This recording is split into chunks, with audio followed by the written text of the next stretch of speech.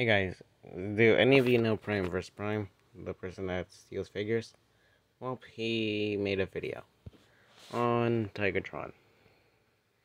So, let's get right into it. So, it seems like his legs will hide in. The tiger legs will actually hide instead of Cheetor. And his robot head will transform differently. Also the panels on his for his tiger mode look like they'll double hinge. Okay. He has a gut gun. And yeah, this figure looks really similar to Cheetor. He also has heels.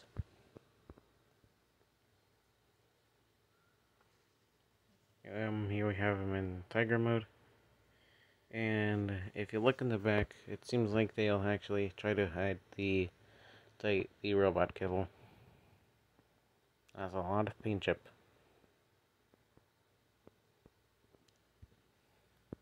Compare him next to Primal Land. And yeah. So I just noticed that his head sculpt is pretty accurate. Compare him next to Air This actually looks pretty good. Here we have him in his robot mode again. And here we have him in the packaging.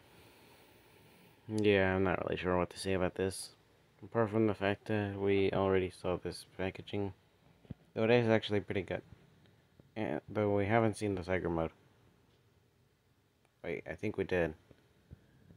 And the box art. And the side box art. Here we have him in his robot mode and in his tiger mode.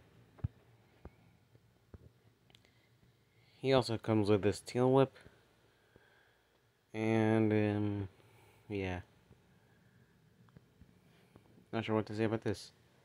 Except for he revealed one of the cards. One of them, that being Unicron. Also, has anyone noticed that the orange spots look like eyes?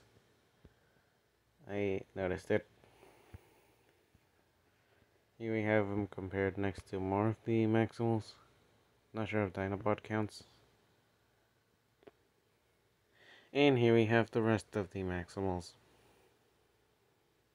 Yeah, this actually looks pretty good. Though I'm actually bothered by Netflix Rat Trap. So, yeah. Seems like this figure will be good. So, this is my long review. Compared next to Masterpiece Tigatron. Yeah.